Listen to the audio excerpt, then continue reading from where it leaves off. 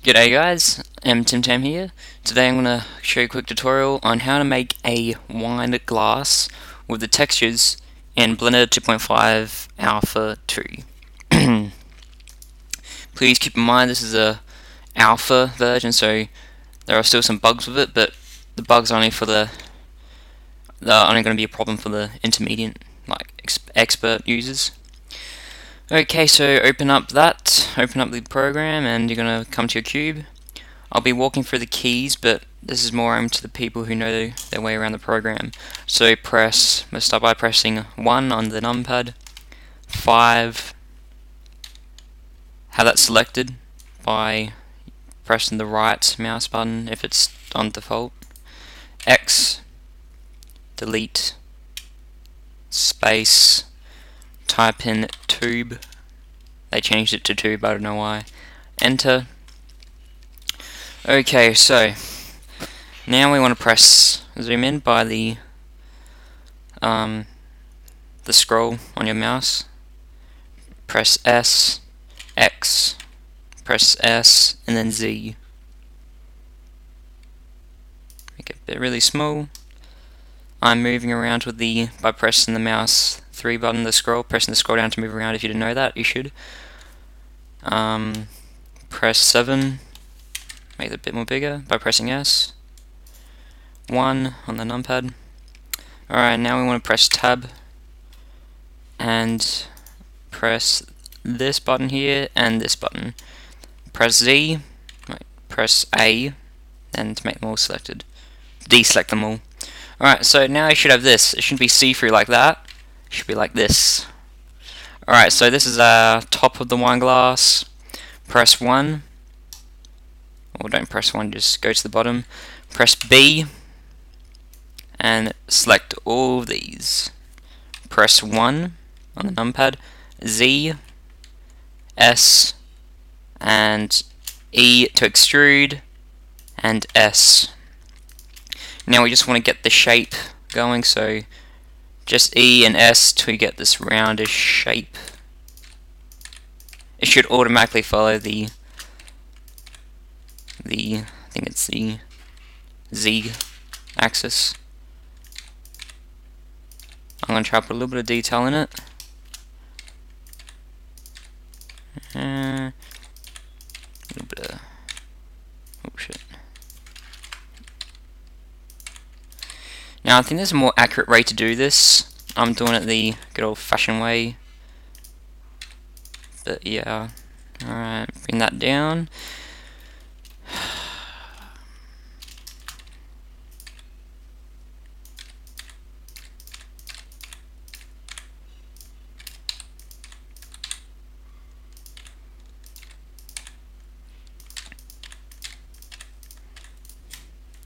Alright, now make sure that press 7.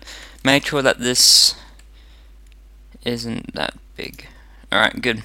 Now press Z, A, B, and select these. Press 1 on the numpad. Press Z to get in wireframe mode.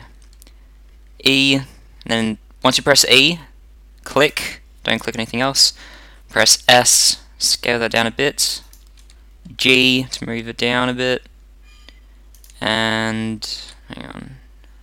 Up there. Now you want to make sure you follow the first line here. So E. Go back a bit. Yeah. Oh shit.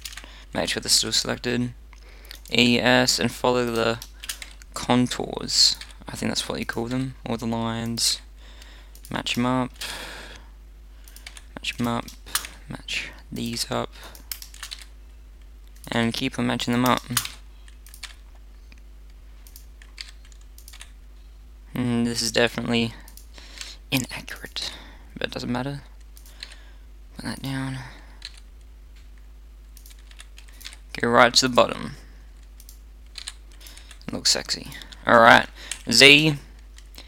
Alright, press A. Now press tab, and look, it looks really blocky. Press smooth, then add up subsurf if you want. I would definitely recommend it. subsurf, and yeah, that's it.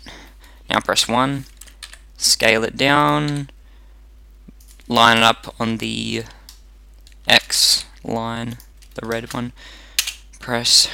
Now type in press space. Type in cube. Enter. Z, G, with the thing selected. The cube, not the thing. 7 on the numpad. Put it in. Press G and line it up into the corner. If you're wondering how I move around like this, and if you've been waiting for me to say this, then you have a lot of patience. I'm pressing Shift and holding the mouse 3 key. Make sure it's a bit bigger. Alright, press Z, Tab, A, right, select this, select that, select the side, X, faces, and I now want you to press 0 on the numpad, press the outline of the camera, press G, then X, G, then Y, G, then Z, and line it up. I think you just go empty. No, I forget what I just said. Never mind. And now we have our camera point. Alright, that looks good. Now want to select the box. Press this disc looking thing. It looks like a disc to me from this point. New.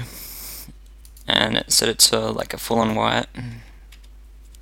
Yeah, that's right. Okay, now this is the bit when I had to go back to 4.9 and check about the glass texture. Alright, so click on that. Click on the wine glass. Click Add New. Click. I want you to get rid of diffuse. Get rid of that. Get rid of this, and I want you to click Transparency and Mirror. Bring these up.